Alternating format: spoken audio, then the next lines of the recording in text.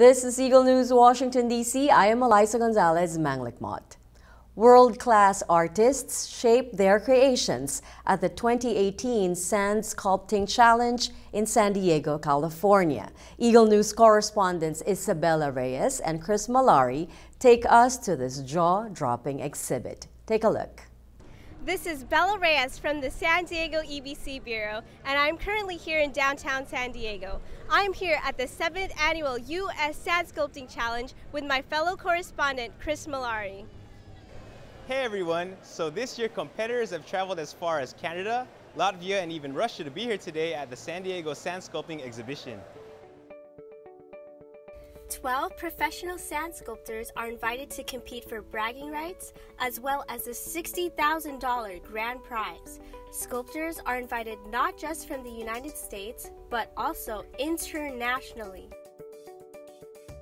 It's always interesting to see what people can do with just sand, the creativity that they can, bring faces and bodies and animals just out of a little dirt and a little water. I'm always very impressed with it.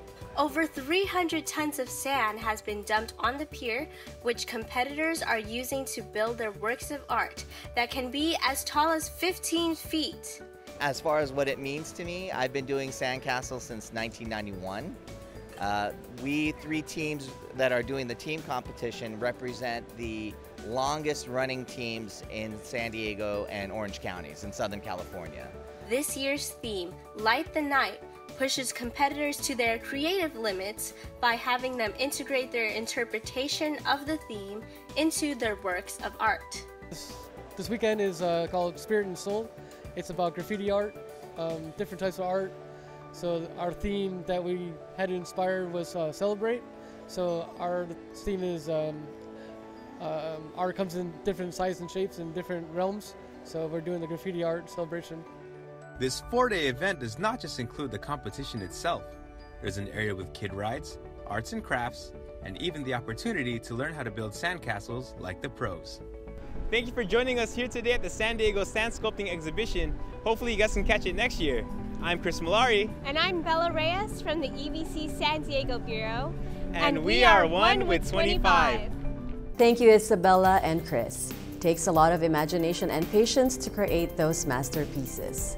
That is today's Eagle News, Washington, D.C. Join us tomorrow for stories that matter to you.